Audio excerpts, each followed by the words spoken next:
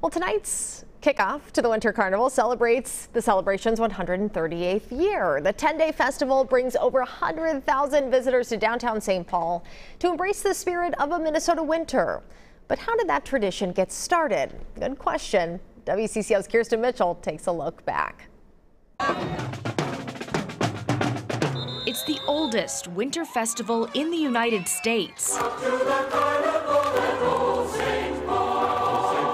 Like real old. This goes way back to 1885 when a reporter from New York came to town. The legend goes they didn't care much for Minnesota winters. Pretty much wrote up an article that Minnesota, the Twin Cities, is basically another Siberia, uninhabitable by human form. We don't like that. We don't like that. Tom Barrett, This is the stairwell of an obvious expert on the festival, Winter Carnival memorabilia. says people set out to prove them wrong, hosting the first St. Paul Winter Carnival in 1886. The Ice Palace in St. Paul was one of the first buildings to have electricity. Over 20,000 ice blocks were used for the first ice palace, costing back then just over $5,000. It was a huge undertaking. Even then, winter activities took center stage. If you know where Ramsey Hill is in St. Paul, it is huge. And they set up a toboggan slide, 1/4 mile. The fun lasted 4 weeks. There were 9 parades, and the tradition of balancing someone was born.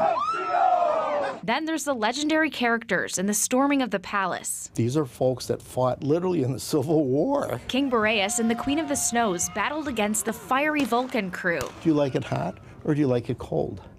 Hot. Very good. Well, you're on our side then. But that's really been the legend that's continued all these years.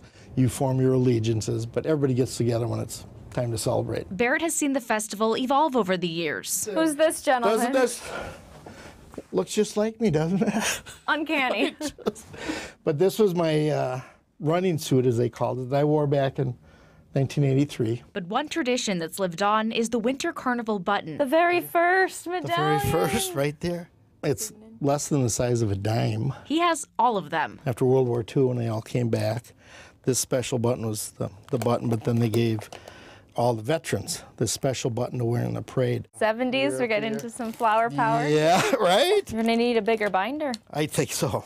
Surviving pandemics, wars, and weather, the St. Paul Winter Carnival today remains a showcase of the beauty and warmth of Minnesota winters. Do you think they proved those snobby East Coast reporters wrong? Beyond a doubt. In St. Paul, Kirsten Mitchell, WCCO News. And the Winter Carnival runs through February 4th. Most events are free, but a collector's button gives you access to coupons and prizes. And you can share your good questions with Kirsten anytime by emailing her through WCCO.com.